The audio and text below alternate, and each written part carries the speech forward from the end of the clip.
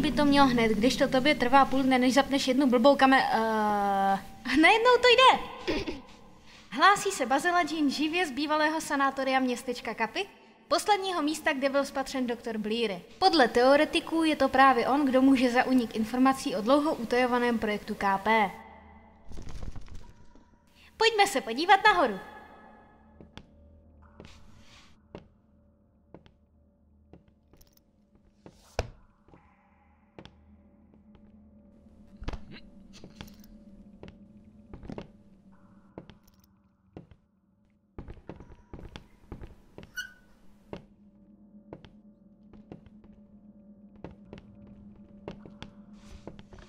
Alexi! To prčic! Jak mám asi jít nahoru, když si nevidím pod vlastní nohy? Ne, tohle zvládnu sama.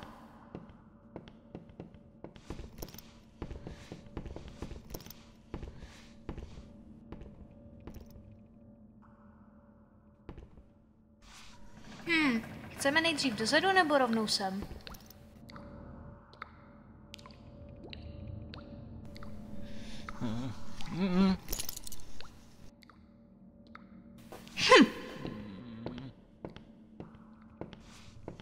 No tak dělej, pojď!